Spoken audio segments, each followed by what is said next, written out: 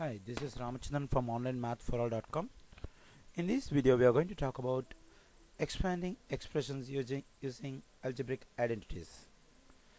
Okay, we can consider the expression in algebra, that is 2x positive 3y whole square. Now, we are going to expand this expression 2x positive 3y whole square by using an identity. Okay, before we are going to solve the problem, first let us come to know about the identity that we are going to apply for this particular problem. Okay, now we can consider the algebraic identity a positive b whole square, that is equal to a square positive 2ab positive b square. We all know about this identity. Okay, now let us come to know how we get this result on the right side, a square positive 2ab positive b square, for the one on the left side, a positive b the whole square. First let us come to know.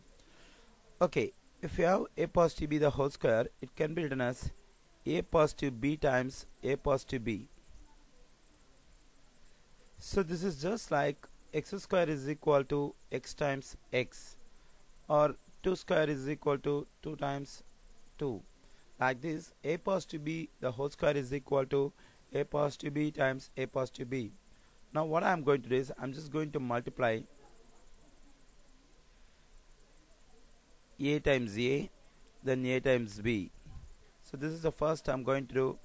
The second step I am going to do b positive a, then b positive b. Okay, now when you multiply a positive a will become a square, and a positive b will become ab. Now so b times a will become ba, it can be written as ab, and b times b will become b square.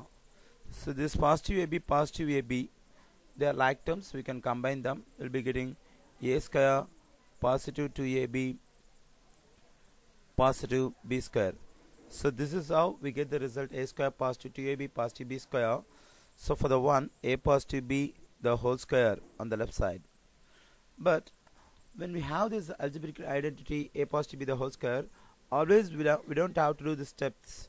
So what I have explained is so far, like a positive b times a positive b, we just take a and it has been multiplied by the expression a positive b, a times a square, a times b, ab, and then we multiply the expression a positive b by b, that is b times a will become ab, b times b become b square, and then we just add the like terms ab positive ab, it becomes 2ab.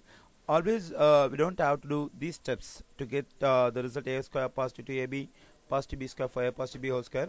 And we have to remember this identity a positive b whole square is equal to a square positive 2ab positive b square, because I just want the students to understand. So how we get the result a square positive 2ab positive b square for the one a positive b whole square. That's why I have explained this, but always we have to remember. So what is equal to a positive b whole square?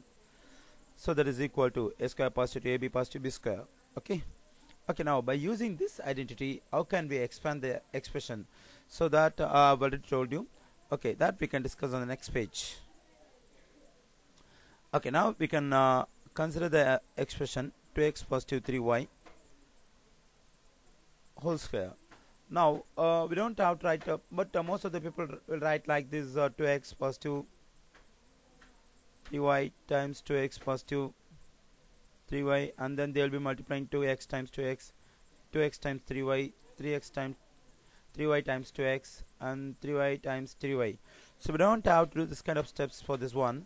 So for this one, what we can do is we can compare the given expression with the algebraic identity a positive b the whole square.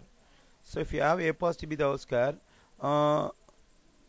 we have to write the result, that is equal to a positive b whole square, that is nothing but a square positive 2ab positive b square.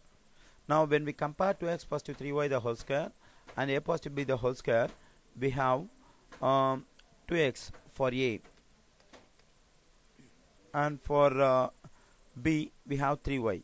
So instead of a we have 2x, and instead of b we have 3y in the given expression. So now we are going to write the same result on the right side, but instead of a we are going to apply 2x, instead of b we are going to apply 3y. Now let us see how it comes. So instead of a, since we are going to apply 2x, instead of a square we have to write 2x whole square. positive 2 times, instead of a we have to write 2x, instead of b we have to write 3y, positive 3y the whole square, because we have b square in the identity. Instead of b we have 3y, so we write 3y the whole square. The next step what we can do is we can apply this square for both 2 and x. When you apply this square for 2, it will become 4, because 2 square will be equal to 2 times 2, that is 4. And when we apply the power 2, exponent 2 for x, it will become x square. And in the second step we can just multiply the numbers. 2 times 2 4, and when you multiply 4 by 3 it will become 12.